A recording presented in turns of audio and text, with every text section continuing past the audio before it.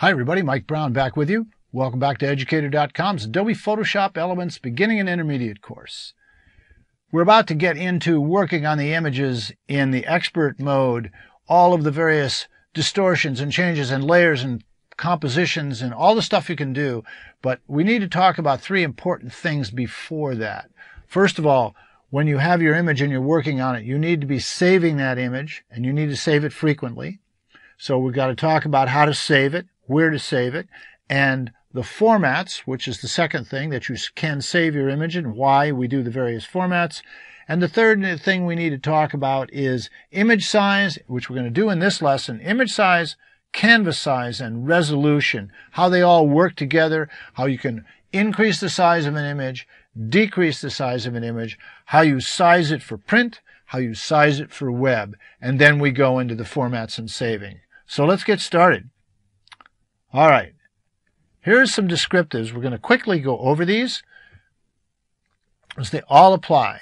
Megapixels, as you always know, let me get the right layer here. Megapixels is the number of pixels on your camera's sensor.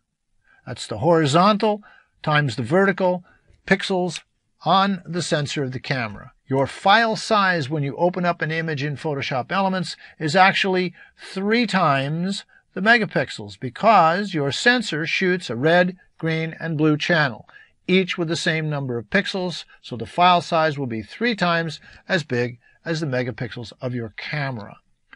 Resolution is simply the number of pixels per inch or centimeter, horizontally or vertically, in your image.